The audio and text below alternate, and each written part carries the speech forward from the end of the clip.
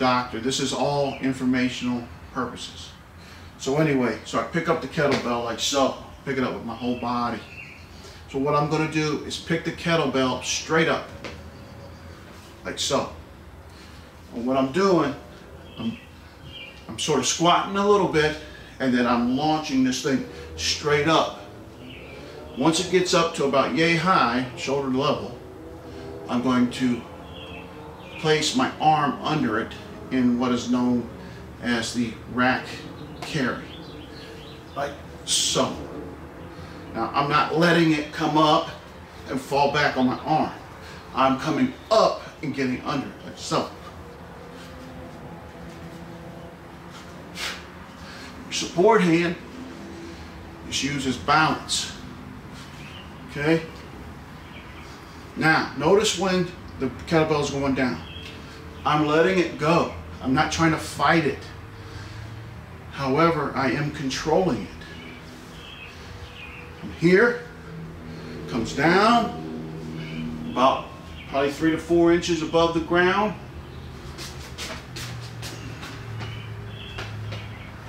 And back up. Notice there's a small squat involved. So you're working your legs right there. Under. Now, let me give you a side view.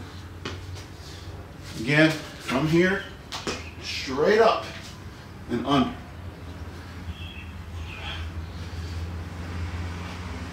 Okay? So, that's how to perform the kettlebell clean exercise. Stay tuned, and I'm going to show you how to do the kettlebell clean workout. All right, guys, I'm back with your top of line training, and we're talking about the kettlebell clean. Single kettlebell, and it goes like so, or like this. Again, put the kettlebell up, straight up the body, under it into the rack position in that V. That's where your kettlebell should land every time. See, I can control it. I can move around if I need it. See, if I pick it up, it's still in that rack position. Hold it there, okay? Roll it and straight up. So,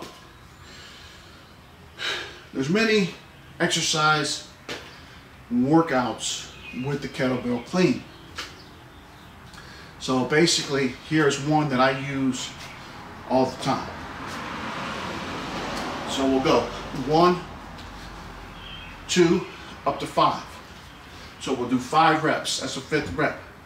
We'll switch on the 6th. So it comes down. And what I'm going to do is just throw it up a little bit, catch it with my left hand. You can just set it down if you want. Pick it up with your left hand, like that. It doesn't matter, but this sort of gives you an extra rep, if you will. So from here, I'll continue my kettlebell reps on the other side. So, up to 5. That would be 1 set, if you will. Then, I don't recommend more than a 30-second break. If you're just starting out, maybe 1 minute, somewhere in that range. Depending on how you're breathing, how you feel. If you need to recover completely, sit down, drink some water. You know, it's definitely going to get your heart rate up. It's definitely going to exercise you. So after the 30 seconds, we'll do another 10. 5 and 5. Okay? Here. Here. Switch. 5 reps. Here. Here. 5 reps. Okay? That's one that you can do. Another one is a ladder, kettlebell ladder. And we can combine that with, example, like a push-up. I'm going to demonstrate this, but don't, I'm not talking about how to do a proper push-up, okay? We'll do that at another date. So, example, I'm going to go like this. This could be just you come in and do your warm up. This is your workout. You're here, cleans. 1, 2, 3, all the way up to 10. Now we're going to do 5 push-ups. Make sure I'm on camera here.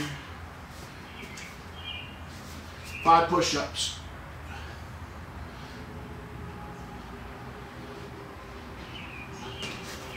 Get up. Now you're going to go to the left side and you're going to do 9 cleans.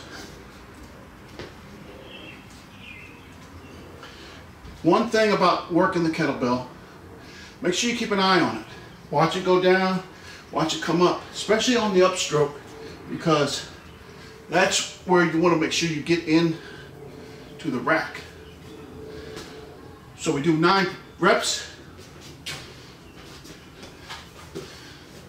5 push-ups.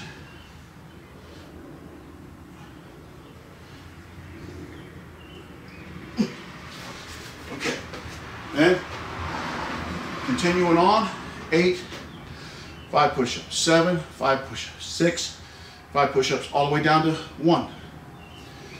It's a hell of a workout. It's a great exercise, the kettlebell, okay?